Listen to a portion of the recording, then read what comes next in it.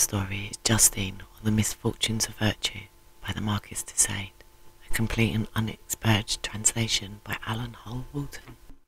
The triumph of philosophy would be to reveal, amply and lucidly, the means by which Providence attains her ends over man, and accordingly it would trace those lines of conduct which might enable this unfortunate biped individual to avoid, while treading the thorny path of life, those bizarre caprices of a fate which has 20 different names, but which as yet has never clearly been defined. For although we may fully respect our social conventions, and dutifully abide by the restrictions which education has imposed on us, it may unfortunately happen that through the perversity of others we encounter only the thorns of life, whilst the wicked gather nothing but roses. Things being so, is it not likely that those devoid of the resources of any firmly established virtues may well come to the conclusion suggested by such sad circumstances, that it were far better to abandon oneself to the torrent rather than resist it? Will it not be said that virtue, however fair she may be, becomes the worst cause one can espouse when she has grown so weak that she cannot struggle against vice? Will it not be equally said that living in a century so thoroughly corrupt, the wisest course would be to follow in the steps of the majority?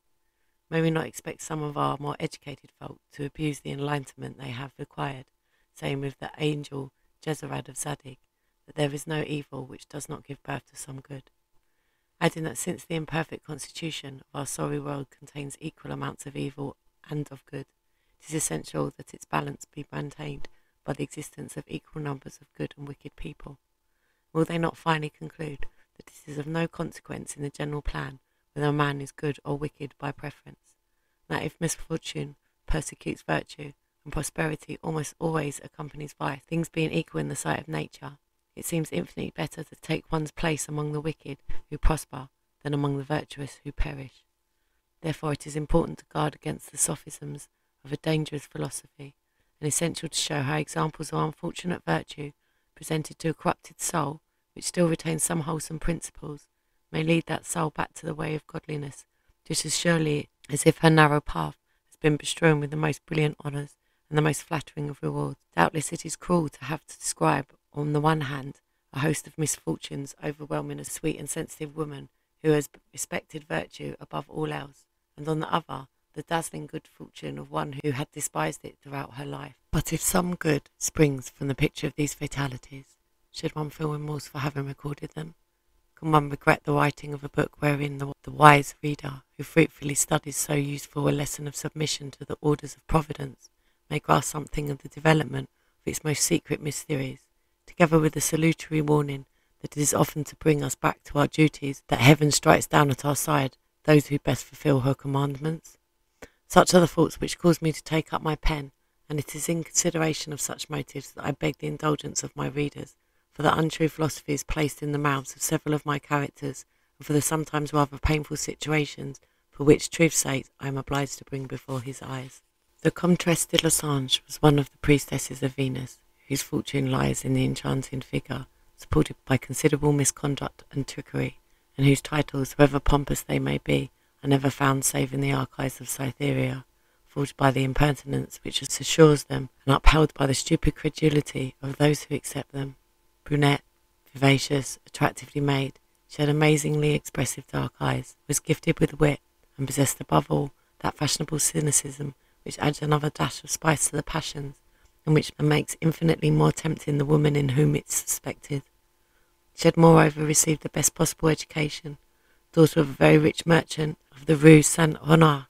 She had been brought up with a sister 3 years younger than herself, in one of the best convents in Paris, where until she was 15 years old, nothing in the way of good counsel, no good teacher, worthwhile book, or training in any desirable accomplishment had been refused her.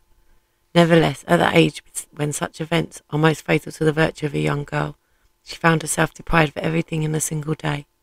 Shocking bankruptcy plunged her father into such a cruel situation that all he could do to escape the most sinister of circumstance was to fly speedily to England, leaving his daughters in the care of a wife who died of grief within 8 days of his departure. 1 or 2 of their remaining relatives deliberated on the fate of the girls, but as all that was left to them totalled a mere 100 crowns each, it was decided to give them their due, show them the door, and leave them mistresses of their own actions. Madame de Losange, who at the time was known as Juliet, and whose wit and character were already almost as mature as they were when she had reached the age of 30, which was her age at the time of our story, felt only pleasure at her freedom, and never for an instant dwelt on the cruel reverses which had broken her chains. Justine, her sister, however, just turned 12, and of sombre and melancholy turn of mind, was endowed with an unusual tendency, accompanied by a surprising sensitivity. In place of the polish and artfulness of Juliet, she possessed only that candour and good faith which were to lead her into so many traps, and thus felt all of the horror of her position. This young girl's features were totally different from those of her sister. One held just as much of artifice, flirtation and guile as the other did of delicacy, timidity, and a most admirable modesty. For Justine had a virginal air, great blue eyes, gentle with concern, a clear dazzling complexion, a small slender body, a voice of touching softness, ivory teeth, and beautiful fair hair. These were the subtle charms of the younger sister, whose innocence, grace, and delicious features were so delicate and ethereal they would escape the very brush which would depict them. Each of the two were given 24 hours to leave the convent, and were left to provide for themselves, each with her 100 crowns, wherever and whoever they might choose.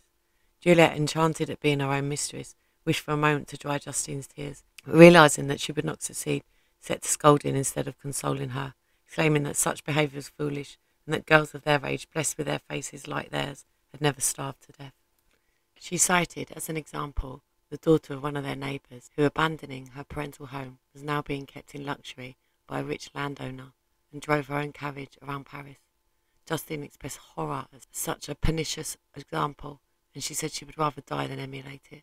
Moreover, she flatly refused to share lodgings with her sister, since it was obvious that this young woman had decided to follow the abominable way of life she had so recently praised. Thus the two sisters separated from each other, without promise of any reunion, since their intentions were found to be so different. Could Juliet, who laid pretensions to becoming a great lady, ever consent to see again a little girl whose low and virtuous inclinations would disgrace her?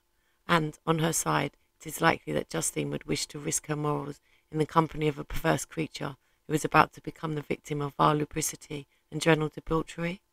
Each, therefore, relying on her own resources, left the convent on the following day, as had been agreed. Justine, who was a child, had been fawned over by her mother's dressmaker, imagined that this woman would feel a natural sympathy for her position. She therefore sought her out, told her of her unfortunate position, and asking for work, was immediately thrown onto the street. "Oh, heaven!" cried the poor little creature. "Must it be that the first step I take in the world leads me only to further miseries? This woman loved me once. Why then does she cast me away today? Alas, it must be because I am orphaned and poor, because I have no resource in the world, and because people are esteemed only by reason of the help or the pleasure which others hope to receive from them." Acting thus, Justine called on her parish priest and asked his advice, but the charitable ecclesiastic equivocally replied that it was impossible for him to give her any alms, as the parish was already overburdened, but if she wished to serve him, he would willingly provide her with board and lodging. In saying this, however, he passed his hand under her chin and kissed her in a fashion much too worldly for a man of the church. Justine, who understood his intentions all too well, quickly drew back, expressing herself as follows: "Sir, I am asking of you neither alms nor yet the position of a servant. I am not yet so far reduced from my recent position in society as to beg two such favours. All I ask of you is the advice of which my youth and my present misfortunes stand so much in need, yet you would have me buy it with a crime." The priest, insulted by the expression, opened the door and pushed her brutally onto the street. Thus Justine, twice repulsed on the first day of her isolation, walked into the house displaying a notice, and rented a small furnished room, paying in advance. Here at least she was able to abandon herself in comfort to the grief caused not only by her situation, but by the cruelty of the few individuals with whom her unlucky star had constrained her to have dealings. That's all for tonight. Night, night, sleep tight. Don't let the bedbugs bite.